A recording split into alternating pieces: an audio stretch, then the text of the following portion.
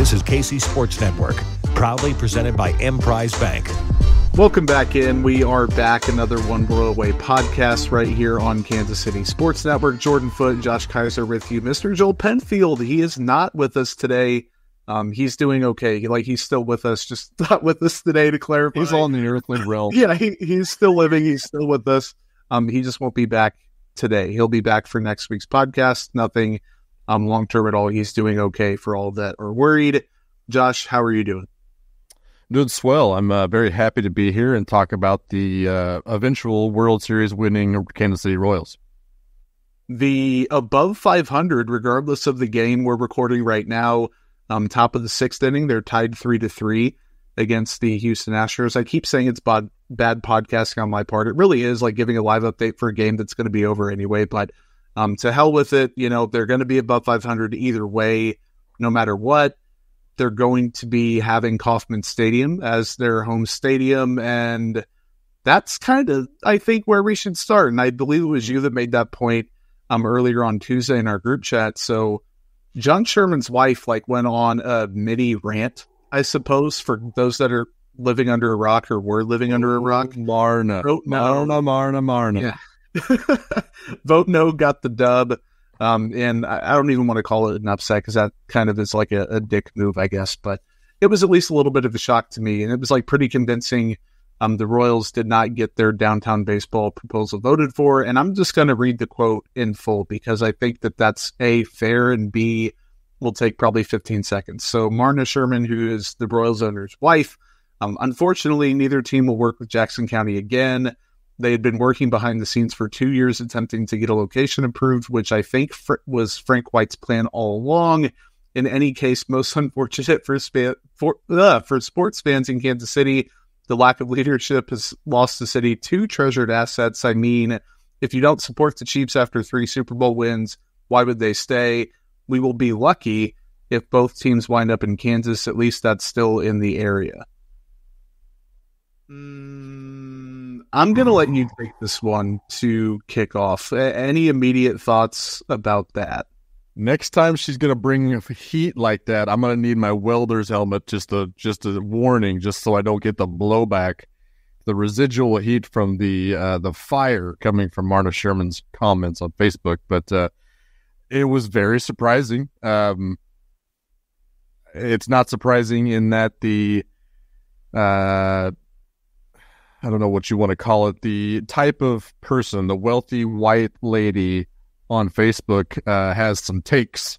And I do love that she's just like us, the type of situation. But it is very curious comment because usually in these types of negotiations, if they think that there is something down the road, usually no one says anything that has any kind of conclusion to it. Nothing. They don't leave the door closed, or they don't bang it shut, or you don't triple lock it and hit the deadbolt and get a stick to put in the side of it and then nail it shut like she did.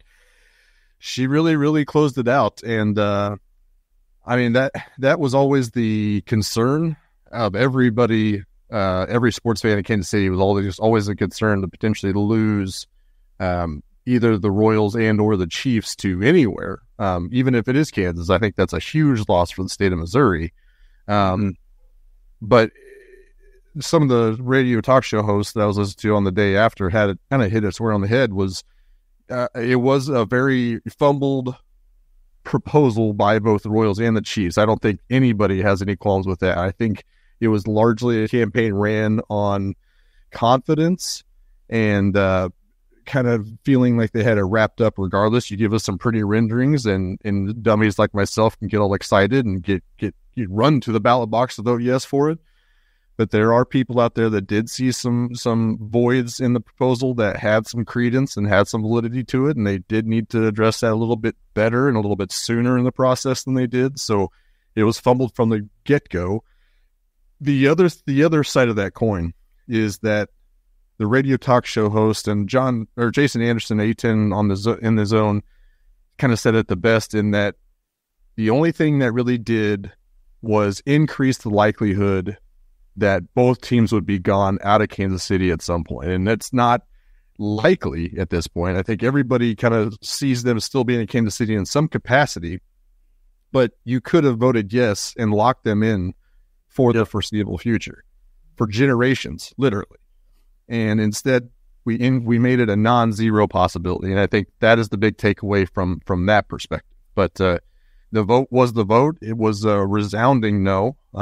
Even though it wasn't a surprise, I like you said, I was agreeing with you that it was a surprise no, for the amount of a no, I should say. So it is what it is. I'm ready to put a bow on it. I'm ready to kind of move forward here. I'm anxious to see, and I will stress the word anxious because I am anxious to see what happens from here from either team. So We'll see. Yep. Two quick things off of what you said, because I want to move forward as well. Well, I guess one, because I forgot the other one, but they're probably related. So you said a non-zero chance of both sides leaving. Oh, the two things. The first one was I would have been interested to see what it looked like separately with just the Royals. Now, still, probably maybe would have been the same outcome, but like, I feel like a lot of people like the Chiefs proposal was just dumb. It was rushed. It was like, very arrogant proposal. Yes, exactly. Arrogant, very arrogant proposal from the Chiefs, and I have no qualms saying that. Secondly, you mentioned non-zero. What do you think the likelihood or chance, for lack of a better term, would be of either or both teams actually leaving? Probably either team, because I doubt both of them would not be playing in Jackson County. I mean, Jackson County or the KC area? That's a fair point. Okay, on the Missouri side, in any capacity whatsoever. I still think there is a 45% chance that the Royals stay on the Missouri side.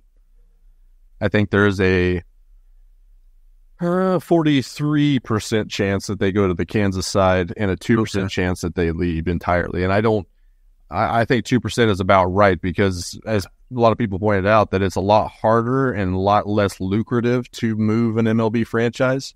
I think that is correct, especially one that's kind of been associated with losing since 2016.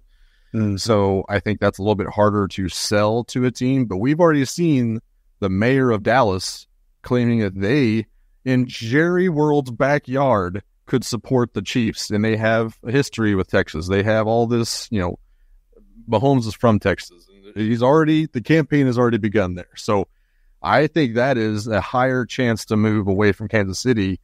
And I don't think it's a good chance. I would still say it's still less than 10%, but it's, again, frighteningly not zero, especially on the Chiefs side. And I don't like that you split those up, because I do feel like that's what's going to happen. And it's going to be a problem for the Royals and their downtown stadium aspirations. Yep. Ditto to everything. I think ditto. Like, I think the Royals are not moving. I do think that their prospect of staying on the Missouri side is good. Obviously, if they figure out what they're going to do, then it makes it more likely the Chiefs will do the same. But like, the Chiefs aren't going to relocate out of, and I can't, like you said, the KC area versus like moving across the state line. Okay, that's a little bit different, but still like a noteworthy type deal. Yeah. I just don't think either of them will be like the Texas Royals or the Nashville Royals or the Dallas Chiefs, or like, none of that's going to happen. I don't think they leave the state entirely, like meaning Kansas or Missouri, but they had a chance to extinguish that possibility completely, and they didn't do it. Now people are like speculating about what could happen.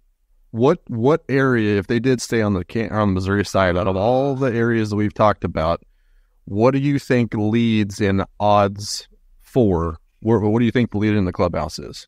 Everyone being where they're at right now, everyone getting what they want right now. The Chiefs getting their renovated thing with a better proposal, more thoughts, more PR for it. Maybe the Royals still moving downtown. I think that's what I would bet on right now. But like, you would ask me that a couple weeks ago to be like, oh, it's a shoo-in. Like, there's guaranteed. Now I'm like, well, if I flip a coin, that coin's going to land on its side somehow and like not lead one way or another, because I have no clue.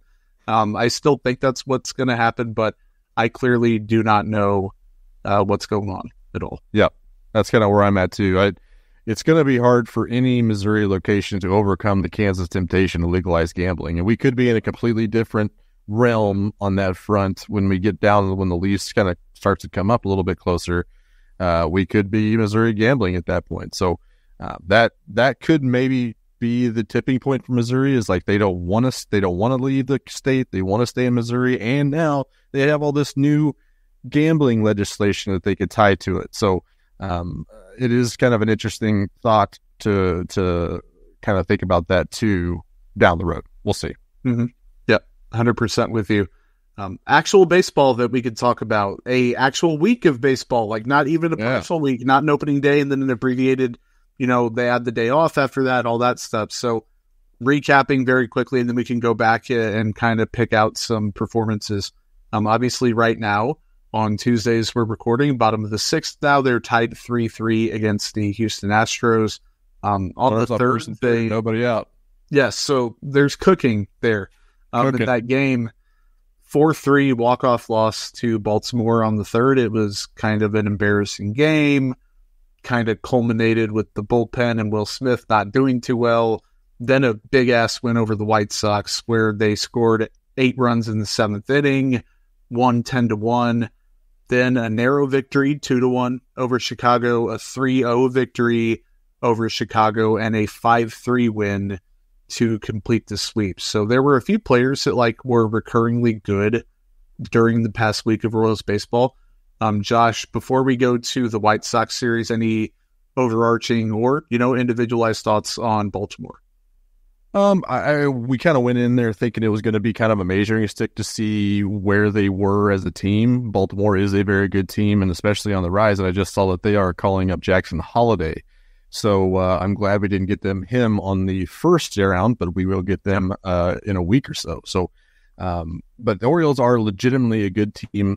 They could have come out of there with a 3-game sweep against the Baltimore Orioles. And if we're using that as a measuring stick, we are one solid closer that we have confidence in away from sweeping them in Baltimore, which would have been huge. I mean, we would have been insufferable as Royals fans. We are already kind of obnoxious considering we were 6-4. But if we went in Baltimore and took 3 games from them and then came back and did the White Sox as dirty as we did them, it would be, we would probably start absolutely chaotic, flipping cars and setting buses on fire in the Kansas City streets at this point. So it was a good measuring stick. I'm glad that there were 3 close games and 3 very winnable games. Probably should have won them. That was very fun to see. Yep. No, 100%. In that the loss to Baltimore, the finale, Cole Riggins pitched 6 1/3. He struck out 7. He only walked 2, gave up 1 hit. He pitched a really good game. As Joel's letting us know, Hunter Renfroe got his 5th hit, which technically does not count because we started recording. Yeah, very, very important for people who bet the over on that to happen. But I do appreciate the sentiment for sure. Michael Garcia, Bobby Witt Jr., Salvador Perez were combined 7 for 14 in that finale against Baltimore. Played really well. Will Smith did not play really well. But they bounced back in a big way. And we kind of talked heading into the White Sox series of okay, you can't afford to lose games to good teams in an embarrassing fashion because that proves you're not a good team. But something else that proves you're not a good team is if you don't beat down and beat up on the bad teams that are clearly terrible that you need to steal 3 out of 4 against. The Royals stole all 4. They just beat the living crap out of the Chicago White Sox. They made them look incompetent. The starting rotation continued to cook. The batters got going. The Royals are not going to play the Chicago White Sox every week. Let's just get that out of the way. If they did, they might, push for triple-digit wins this season, which would be pretty interesting. But they did what they were supposed to do. And I think that, you can't give them too many props for doing that, but still, you have to recognize it's hard to beat any team, no matter what. And they did it 4 times in a row against a divisional opponent, against a team that it's early in the year, they're fighting too. So I do think that at least means something. And you said it was hard to beat any ML team. It's really hard to sweep a series, a 3-game series, and it's very, very hard to sweep a 4-game series. It doesn't matter who the other team is. They're Major League Baseball players. Even if the Royals are a really, really good team, and this is all for real, that is still super hard to do. I also kind of feel like I know what it was like to play the Royals for the last 3 seasons after having watched the stark contrast between just the Royals of 2024 and the White Sox of 2024. So it was a nice response. You have to beat bad teams, and then you can be in contention and play the good teams really, really well, which is what we've seen in the last week, which is very good. And considering it was like what we talked about last week, it was a dick kick loss to lose to the Baltimore that last series. To see them come out and respond with 10 runs over the White Sox, and 9 of them were in the 8th inning. But to respond that way, and then to go on and win close games, the 3 games after that, and kind of potentially steal some of those games too, was huge to see from the Royals. That was a responsive series sweep over a division rival that did not go unnoticed by the entire Major League Baseball. Yeah, no, 100%. They played well. Seth Lugo had a good outing. Brady Singer looked pretty good. Michael Wacha looked fantastic. Like, that was a really, really good Michael Wacha game that I thought. Yes. And then Alec Marsh just kind of didn't implode. And sometimes that's all you need. Like, 4 2/3, he struck out 3 guys. He gave up 8 hits, but he only gave up 3 runs. You're like, okay, you can do that. The guy that, was it Joel that had MJ Melendez as his person this week to chat about? As I'm looking through our doc here. No, it was you. It was me. Yep. Perfect. Okay, so we don't have to... We will talk about it. Yes, yeah. We will be talking some MJ Melendez, but really, that's my standout from the series. Like, he played really well. He had an RBI on the 5th, which would have been Friday, I want to say, if my dates are correct. Following day, 2-run homer built on the late lead. Following day, 2 RBIs along with Hunter Renfroe, drove in a couple. He's playing really good ball. We'll expand on that here in a little bit, but that's easily my overarching note from that series. Yes, MJ Melendez might be really, really good. Like, not just okay. He might be okay in the field, which is way better than we kind of anticipated. Yeah, and he has he's in the 69th percentile of sprint speed. No big deal. That's nice. That is very nice. In doing that all with the bat that he's doing, we're going to talk about later. It is very, very fun to see MJ Melendez turning the corner here potentially and really doing it big. So very good to see. Oh, and then he just got thrown out at home. So that was not great. Sick. He, for the most part, has been proving a certain somebody on this podcast that's talking right now pretty wrong to begin the year. So massive props to him. And it's not Josh, by the way. It's me. The Royals did make a couple transactions from the last time that we spoke, which is always fun to catch up on. They're not ceiling or floor breakers for the org, but they are fun. So Connor Oliver was traded to the Pittsburgh Pirates for Colin Selby. Selby on the 40-man, but reporting to AAA, 2018 draft pick, career 3.49 ERA in the minor leagues. He strikes out almost 10 batters per 9, mid to high 90s fastball, got a slider and a curveball. Played at the big league level a little bit last year. It did not go well for him whatsoever. I find him intriguing. I'm not okay, this 2018 draft pick is going to factor into the big league staff this year, but I'm going to be honest with you. I didn't know crap about Connor Oliver really before that trade. So to get a guy that has the allure of contributing at the big league level, I think is interesting to say the least. I have no idea who Connor Oliver is. Just kind of looking through this, he's a 17th round pick. What year was that? 2020. That was last year. Okay. Well, they must have really liked him because he didn't spend too much time in the organization. But I am kind of intrigued by Selby. He's got the strikeout numbers, but he does have the walk numbers, and I think that is a profile that you can gamble on in the bullpen, especially in this.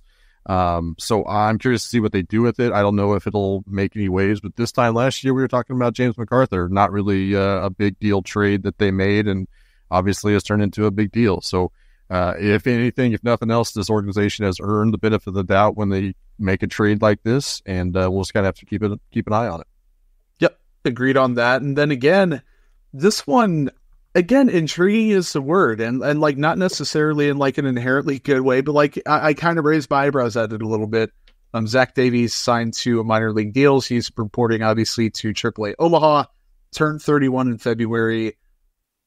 I don't even want to say torn because I think there's a pretty clear divide with him. career 4.36 ERA. He's been worth 10 wins. You're like, oh, okay, as a starting pitcher, I'll take that. That's a good organizational depth thing. You look at 2022, 4.09 ERA and 27 starts. But like, man, since 2021, he's pitched some innings at the big league level, 364 of them. They've not been very good. 5.43 ERA. He's walking over 4 guys per night. He's given up almost 1.5 home runs per 9. Like, it has not been easy going for him. It's been very tough sledding.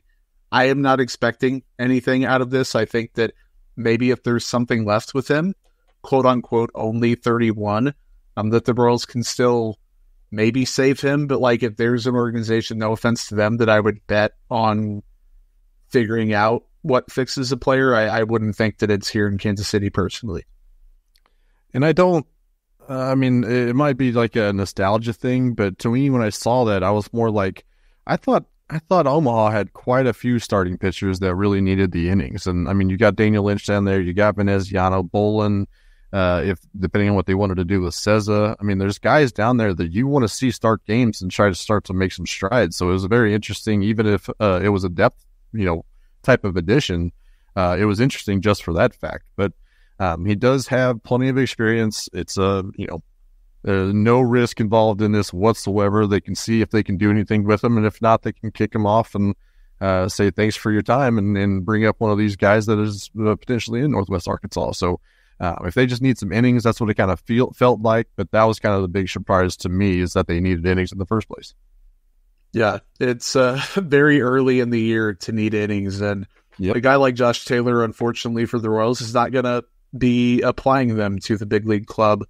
He's on the 60-day IL as we transition here into injury updates. Corresponding move for the Selby trade. Not a lot of thoughts there. Kind of what I expected. He just has not been able to get and stay healthy, and the vibes have never been terrific.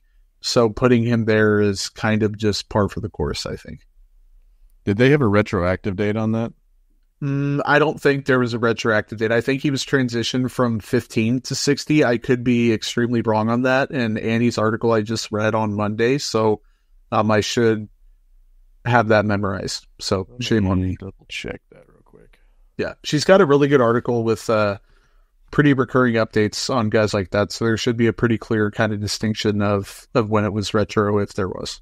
Fangraph says it's a retro date of 3/25. So his designation would be 60 days from that day. So gotcha. He could still come back and do rehab assignment for 30 days. So that could be coming on the heels of later this month. As soon as that, then activate them and ready to roll. If they need some kind of contribution at the major league level from Josh Taylor at that point, they could do it at the end of May.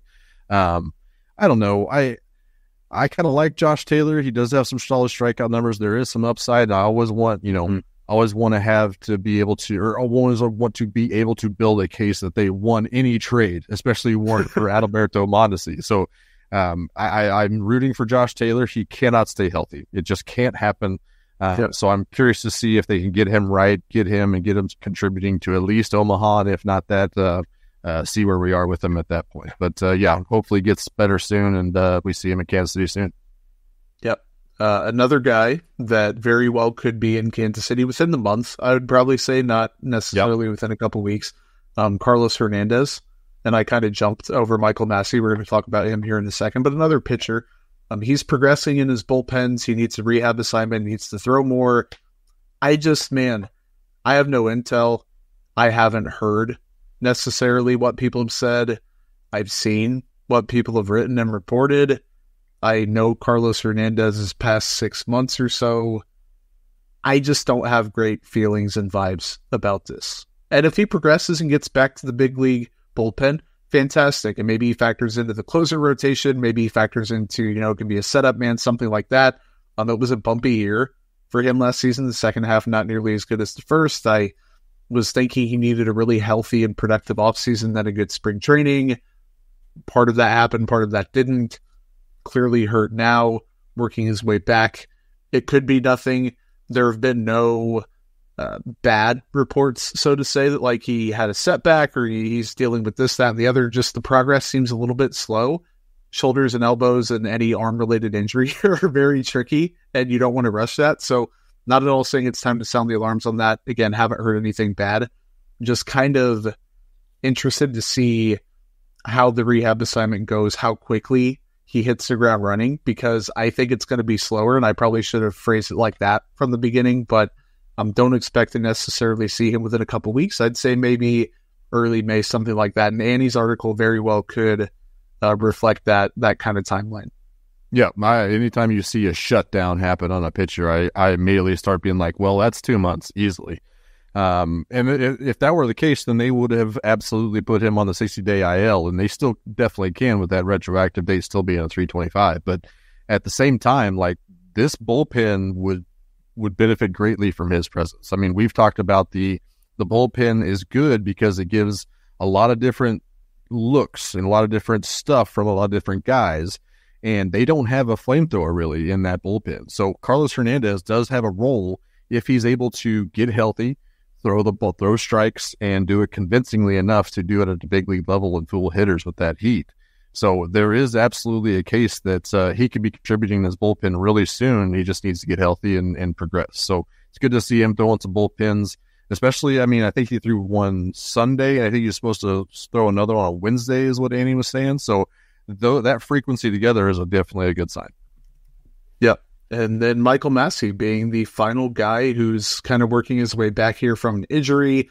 He started a rehab assignment. It was transferred from AA to AAA. He played on Tuesday. Cody and Gold had JJ Piccolo, the Royals GM, on their show on Tuesday.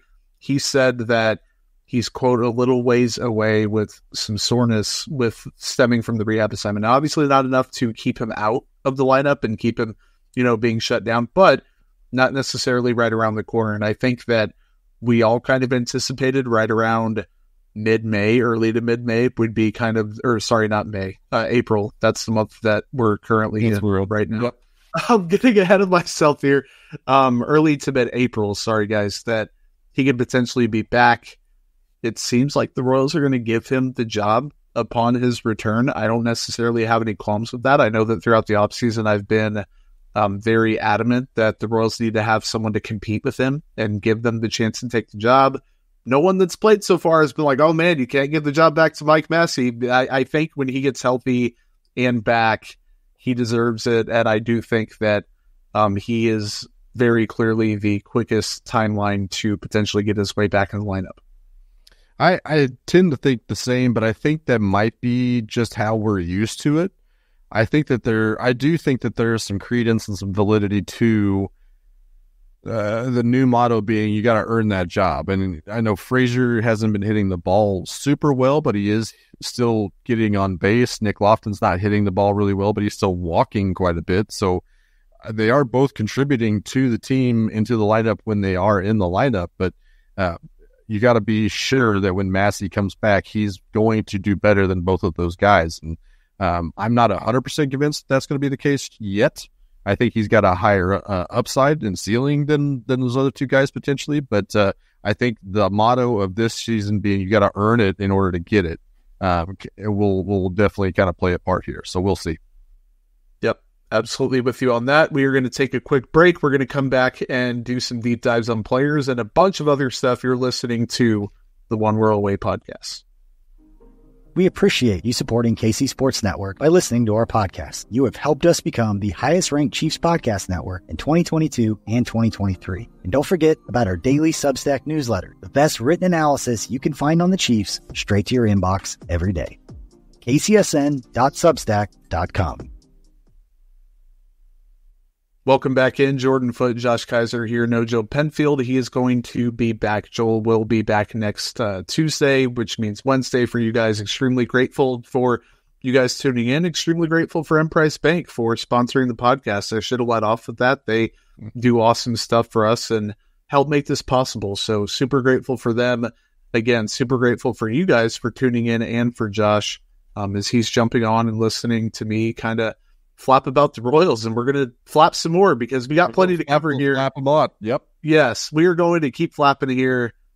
I want to hear your guys first. And Joel had two that I really wanted to listen to, but I think with us kind of picking a pitcher and a position player every week that we could probably afford to skip to and still kind of keep them in the rotation because they're eventually going to run out of guys anyway every month. But I am intrigued. You have MJ Melendez as your hitter, and I will not spoil who your pitcher is, but I definitely want to hear what you think about MJ Melendez so far.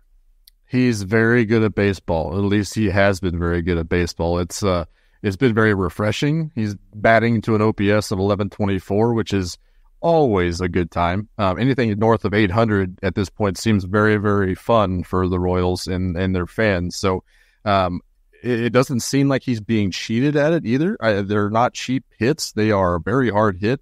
He basically rolled his success over from the second half of last season to spring training, and then he rolled that into somehow sustaining success in Kansas City. So it's very, very fun. He is third in the majors in barrier plate appearance, which is awesome. 10th best average exit velocity of 95 miles per hour. Crazy high.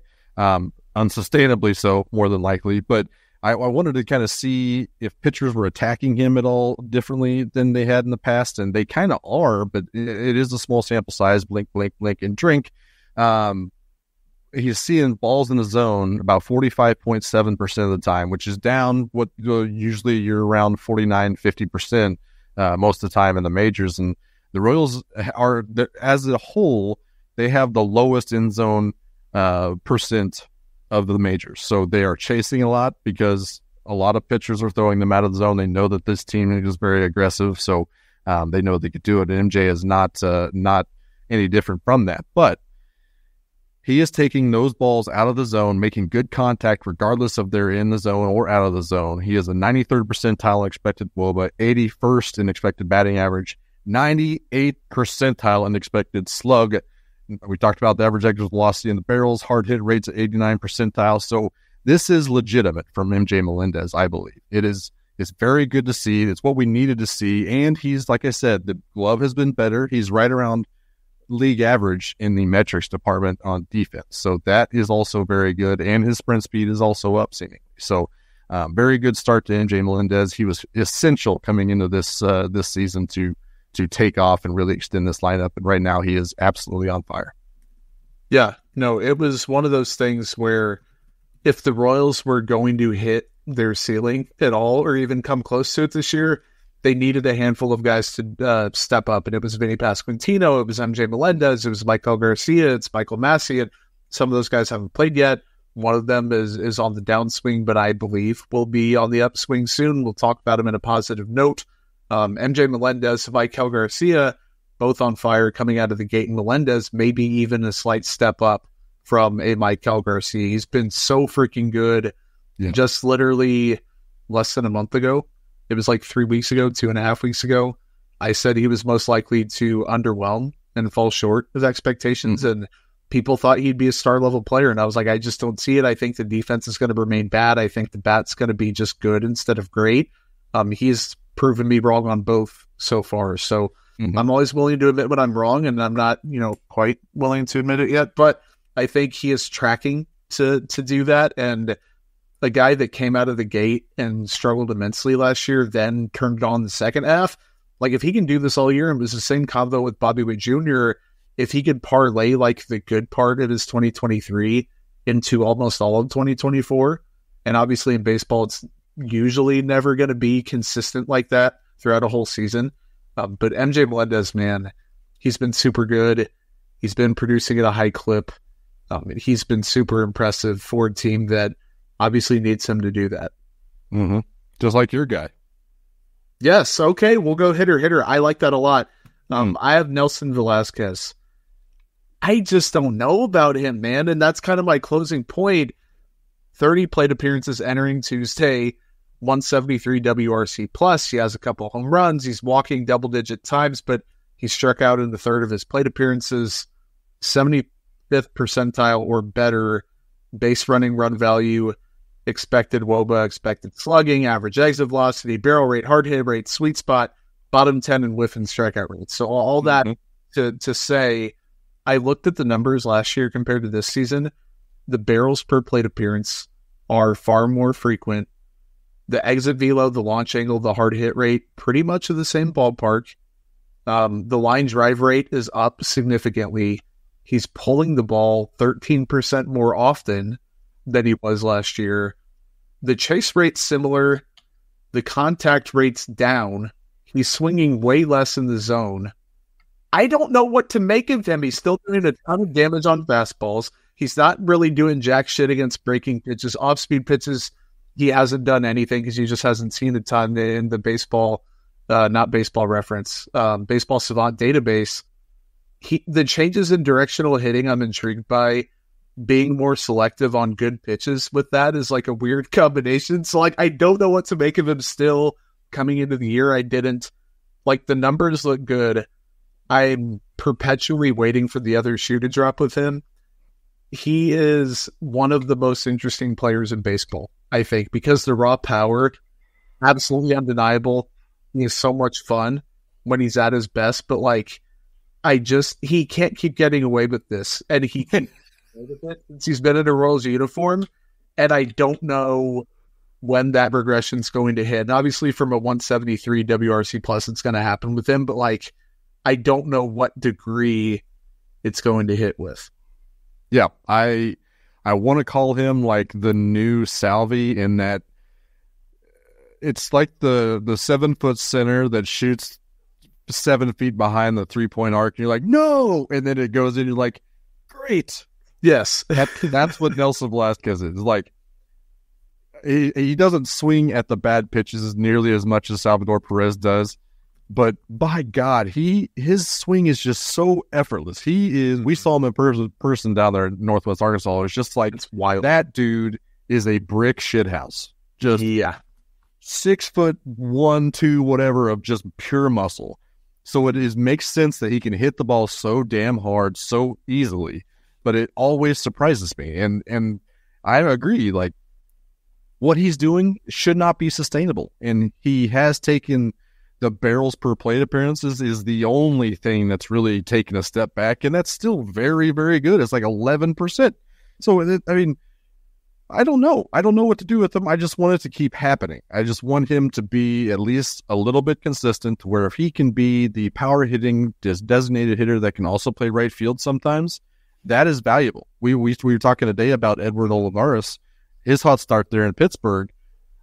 It was kind of the same guy. You just didn't know what you were going to get. Both of them can be very streaky and very valuable hitters. You don't know what you're going to get from defense as far as value goes, but it is at least good and encouraging that we trade a guy like Edward Olivares, knowing and betting on Nelson Velasquez being able to be a little bit consistent, and seems like he is able to do that. So, very intriguing player. I'm like you. I don't know what to do. I don't know how to count on him moving forward, but it is fun while it's happening. 100%. I'm going to snake it here and take Angel Zerpa as my pitcher. He's pitched 3 1/3 innings. He's struck out 3. He's given up 4 hits, 75th percentile or better in breaking run value, chase percentage, and walk rate, 10th or worse in whiff, hard hit, and ground ball rate. So the fastball, I noticed 2 trends with him in terms of how his pitches are moving that I thought were interesting. The 4-seamer's getting thrown pretty much the same rate it was last year. Opponents are thriving against it right now, predominantly still going against righties. Minus 1.9 inches of vertical movement compared to average compared to 2023. So I know that sounds like a lot of, deviations, but compared to the average, it's not getting nearly as much vertical movement.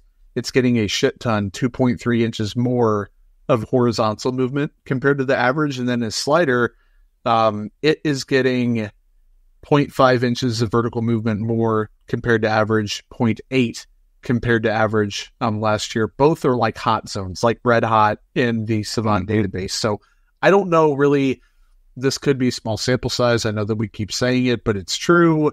He's getting less spin and more extension on the sinker, like very small differences in how his pitches are moving and how he's setting them up that I'm intrigued by. And I've always kind of been captivated by Angel Zerpa, and he's not going to be your number 3 starting guy. He's not going to be your number 4 starting guy. Probably he was always going to be like that number 5 guy that could have weaseled his way into the rotation.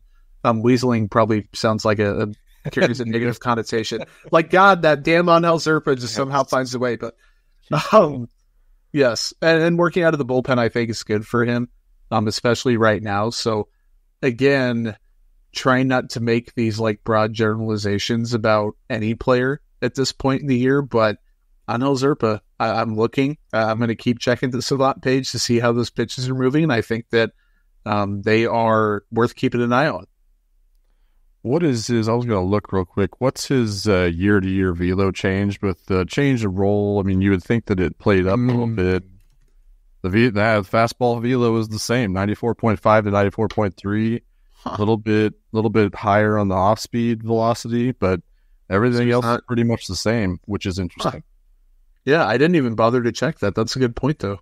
That is interesting because it does seem like Q is, confident that he can come out and be a guy out of the bullpen, which, he has always been, since his 40-man edition, has always been kind of a quagmire as to what the organization thought of him, because he kind of came off out of nowhere to be protected from the Rule 5, and then he just kind of kept getting shots to make the big league roster that he just couldn't stay healthy. And he had some promising, results in the major league production, but it just wasn't much to count on. So it was always interesting to see what the organization thought of Zerpa, and then even more so now that they kind of moved him to the bullpen. So Hugh likes him in the bullpen. He's using him. He's not using him as a multi-inning guy, so he's not a mop-up guy, which was another thing that I was kind of wondering between him and Lyles and Sauer being in the bullpen. It was like three guys that could do multiple innings, and you don't really want them to do more than that. So they are going to him. It is very interesting to kind of see how he's come along, but yeah, very interesting.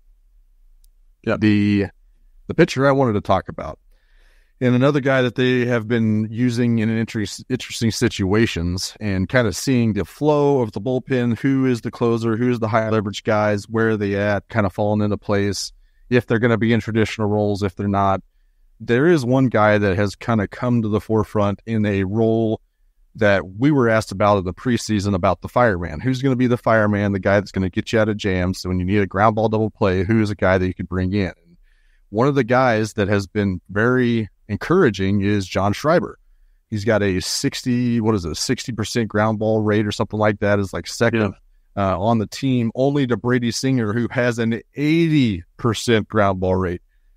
80% ground ball rate. That's bonkers town. So John Schreiber, not too shabby, 66.7, sold him a little bit short. So every 2/3 of his batters, he's getting to run into a ground ball. So that is your fireman, and he's kind of been used as a fireman a couple times in some high leverage situations. So he's had 5 appearances.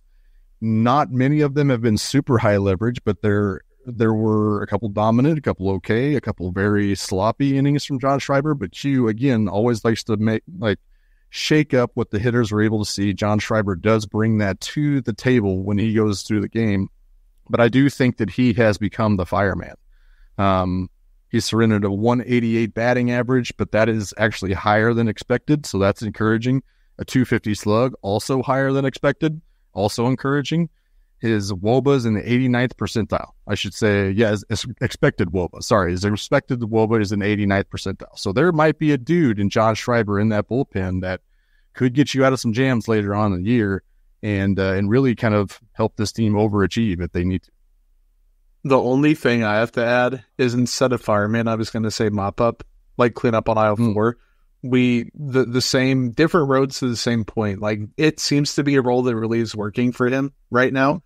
And it's a tricky one. Like, that's not easy to come in and say, hey man, we still have a chance in this one. You need to keep us in it. Or, hey, stop the bleeding, whatever it's going to be.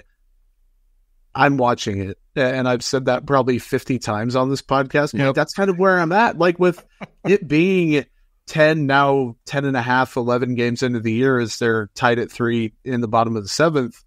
I'm just keeping an eye on stuff. I'm monitoring. I'm, vaguely corner of my eye, straight on looking. Like, we're not going to make any season-long projection or prediction or, assertion about these guys. But the early season stuff is still worth keeping an eye on and monitoring and, following throughout the early parts of the season. And as April progresses, the bullpen's going to take shape. John Schreiber is obviously kind of settling into a role in a bullpen that may not have a ton of definition right now. And in spring training, we were wondering who's going to make it, first of all. Second of all, who's going to do what.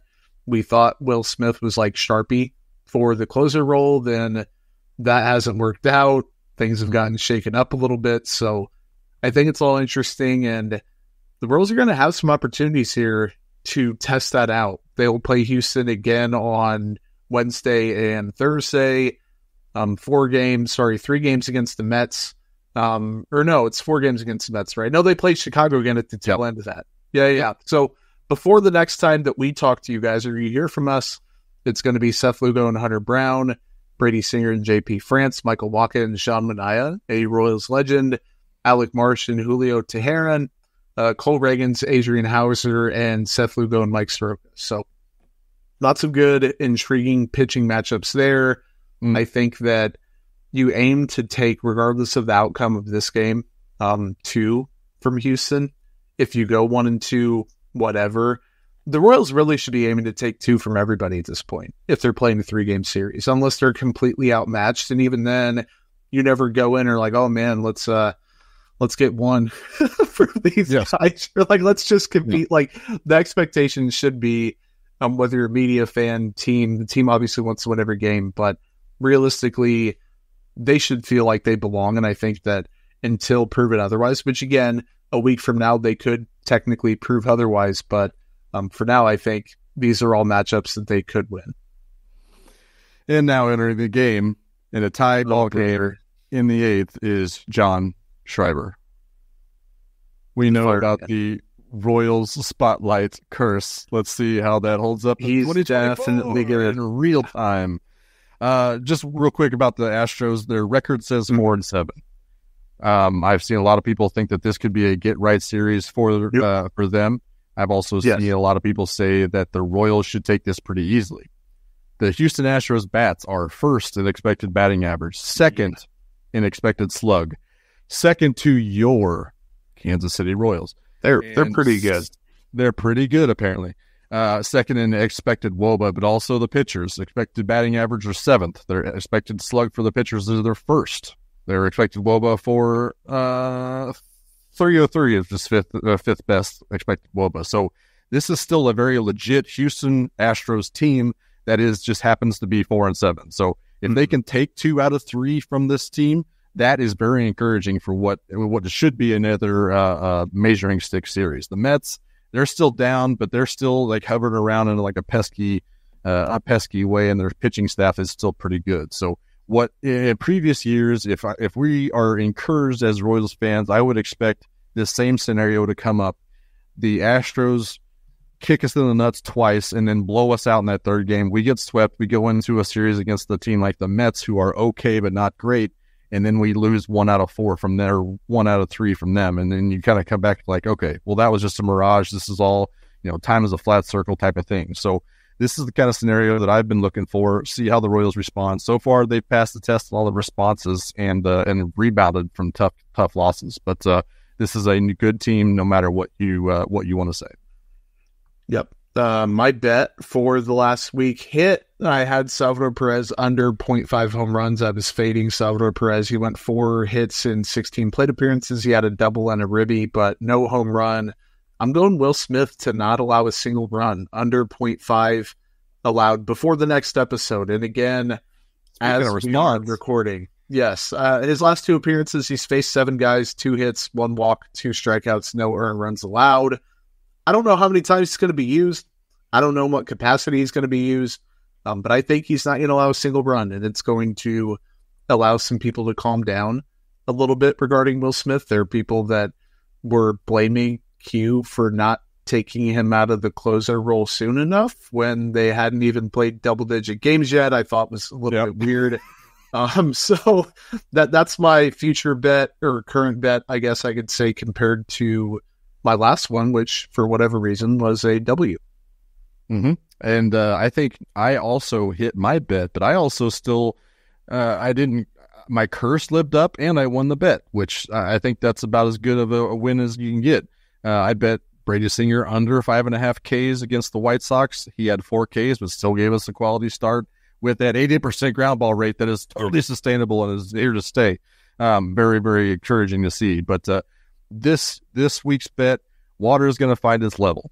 Okay, the Royals started out the first 10 games at 8 quality starts, and the water is going to begin finding its level. It already did tonight with Cole Reagans not getting quality starts. Still kept them in the game, which is still very good. Like I said, the Astros are very good. So I think the water finds its level a little bit. I'm going to say under 1.5 quality starts for the Royals. You can bet that however you want to. I still think they might get another one in there somewhere, but it is a tough 3-game series against the Astros, and then we'll see how it goes against the Mets. So still think that they could win every one of those games, and the quality starts are still going to be fun to watch. But I'm going to take the under as a water finding its level. Buddy, we have like actual minor league baseball to talk about. And again, it's kind of like last week's episode. Yeah. It's kind of like last week's episode where they had played a few games and we were just like, oh, well, they played some games and let's talk about, some of the stats and numbers from, a 3-game series or whatever. But there are things to talk about. And damn it, if it takes 10 minutes for these teams, it takes 10 minutes for these teams. AAA Omaha entering Tuesday's play was 3-3 since the last recording. I believe they won, right? Because John Bolin had a really good game on Tuesday. Yeah, it was. Okay, so above 500. Bolin is a standout performer. He started on Tuesday, 6 innings, 6 hits, 2 earned. They were both solo home runs, but he struck out 10. So that was very positive to see from him, looking more like the pre-injury and surgery John Bolin, the guy that could factor into the Royals' future bullpen / rotation plans. I still would lean rotation. I don't think it's time to give up on that at all, especially after a day like today. Really, outside of that, CJ Alexander looked really good, but he's also striking out 35% of the time. He hasn't walked yet. It's typical CJ Alexander stuff. I mean that in the most polite way. Drew Waters and Nick Pratto kind of doing Drew Waters and Nick Pratto stuff where I can't get a good read on him either way. And then Daniel Lynch had one more start where he threw 5 innings, 6 hits, 2 walks, 2 strikeouts, and gave up 1 home run. Again, speaking of guys that you can't get a clear read on, you can't really pick a side on, Daniel Lynch has done that twice in 2 games. Yep. I have not been super encouraged with Daniel Lynch, what he's done in Omaha, but I am encouraged and timely, considering the struggles of this Royals team, this major league team. The Pennington, Sam Long, Luis Ceza, and Steven Cruz all had solid weeks to start the, I guess not, they've got a couple games already under their belt, sure, but had good weeks in the bullpen. So it's good to see options, potentially some depth down in Omaha that could potentially could be added to this Royals team if something goes wrong. But Walter Pennington, Sam Long, Luis Ceza, and Steven Cruz all had solid weeks, and that's exactly what you want to see from them. Offensively, just soft and real bad. Yeah, 100%. Thoughts on AA, Josh? Any immediate observations on what's going on down there? I think the standouts for me were Mason Barnett had a good start, 5 1/3, 2 hits, 1 run, 1 earned run on 1 walk and 8 strikeouts, which he came into the season Pipeline's number 1 pitching prospect for the Royals organization. So it is nice to see him down in AA, kind of getting off to a good start and kind of rolling with that. So he was the big one on the pitching side. Not a lot to choose from on the offensive side again. Javier Boss drew some walks, which is encouraging because that's what he does. Gavin Cross is back, and he is hitting balls.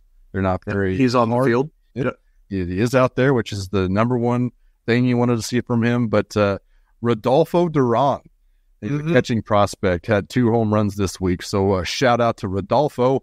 He's just added to the very vast cupboard of catching prospects that this Royals team might be able to have. So very encouraging from him. But other than that, not a lot going.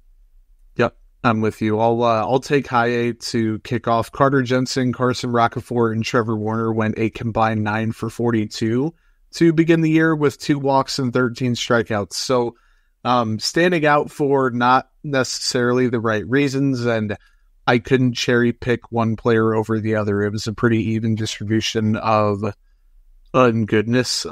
Badness, yep.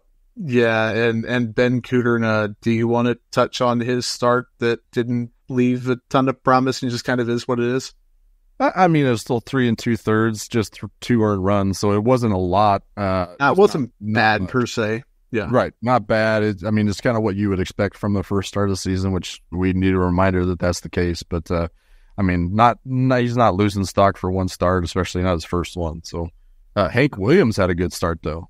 5 innings, 1 hit, no earned runs, 4 walks, and 3 strikeouts. So it's nice to see him bounce back from a tough year there, but he had a solid start. But I want to go back to that lineup, because this Quad Cities lineup was probably the one I was most excited to watch. It had a lot of good names there, a lot of big, exciting players that should be coming out of that team, and that's one that I'm definitely going to be looking at. So to see them kind of struggle as much as they did this last week was kind of tough. So looking for a rebound from that squad. But yeah, that's all I got for that. Columbia, anything? A couple strong starts from Mauricio Velez and Felix Arande. Not a ton of idea who those guys are. 21, 20-year-old international signees over the last 5 years or so. So it's good to see. We need takes, damn it. Yeah, we need Daniel Vasquez, strong week. Yeah. See Daniel Vasquez. We can see what happened. And here's the take. Blake Mitchell can hit baseballs, guys. He can hit baseballs. Not a great week, but he can hit baseballs. He's not just going to sit up there and watch pitches, which is good. So that's fun to see. Still walked. What did he walk? Once, struck out 6 times, but had a really hard hit double that was very encouraging. So it was just good to see Blake Mitchell out there. Yeah, Vasquez, you mentioned him, 7 for 12. Didn't strike out a single time. He walked 3 times in the opening series. So they will have 6 games coming up against Myrtle Beach, including their home opener for the Fireflies. So lots of good stuff for them. Any final thoughts on minor leagues before we jump into our nugget of the week and get out of here? I'm updating my nerd spreadsheet, so hopefully I'll be able to release some of those aggregated Savant statistics at some point, but still a work in progress, trying to catch up. That's all I got. Nice. Good deal. I'll let you take it if you want. You have a fun observation that kind of aligns with the vibes lately online. It's just fun to see Royals Twitter in a good mood. It's a lot more fun when they're winning. Winning fixes everything, so I just love seeing Royals Twitter when everybody's vibing, everybody's got likes to give and retweets to throw and just jokes to play. So it's always more fun to see them over-exaggerate to a positive degree as opposed to the sky is falling, everybody should have been fired, the sky is falling type of thing. So that was my observation for the week. I'm happy Royals Twitter is in a happy mood, and it's good to see. Yeah. My final thought, as it's the bottom of the 8th, so I don't know if we're going to be done recording before this game's over. I would guess that we are, because you might only have a couple minutes left. But I was reading an article from, I'm 99.9% sure it was Pete Gradoff at the Kansas City Star, and it was a really good article. I'm going to say it was by Pete. I'm going to declare it was by him. And he had like a handful of stats that kind of jumped out from the beginning of the year, the Royals' first 10 games. I'm just going to list some of them and go check that out at the Kansas City Star again if you are intrigued by any of this. There are 14 home runs entering Tuesday, ranked 4th in all of baseball, projected to shatter the franchise record of 193 in a single season. The Royals have been slugging pretty well. Their whip for starting pitchers is 1st in all of baseball, 0.81, not even at 1. So they're pitching really well. No surprise in the rotation. They are 1st in defensive runs saved, above average by like 6. So the defense has just been absolutely fantastic. I thought that we all agreed it could be good, but maybe not necessarily this good to start off. Maybe a little regression coming, maybe not. And then the Royals, go ahead. I think Bobby has 5 of those. Yeah, he's up there. And they're 6 ahead of Texas, I think, with 10, but like 2 players are, like the difference is still Witt, who either has 5 or 6, and they'd be tied. It's like they're still team defending well, but he's been absolutely like otherworldly so far. And right on time, he booted one at last inning, pretty routine ground ball, but didn't hurt him in the end. But yeah, right on time. Anyways, love proceed. That. And the Royals since last July 28th, they're 23-14 at home at Kauffman Stadium. So that is a better mark than I thought. I remember they finished last season a little bit better than they were starting it. Obviously, still not good overall.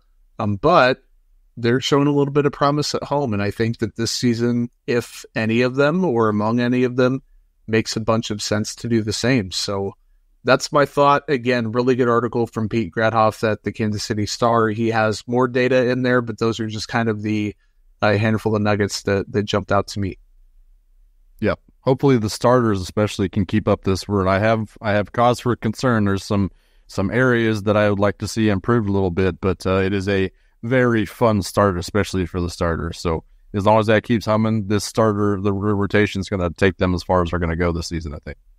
Yep. You need people to take you as far as you can go. Josh Keiser is one of them on this One Row Away podcast. You guys are a handful of them, the people listening and tuning in on YouTube, Apple, Spotify, however you are tuning into the podcast. Emprise Bank, thank you so much for following us and sponsoring us and making this all possible. Guys, we will be back a week from today. Joel Penfield will be with us, barring anything crazy happening. We will be a 3-man band again as we talk some more Kansas City Royals baseball. We'll see what happens in real time. So until then, take care, stay safe, and we'll talk to you next week.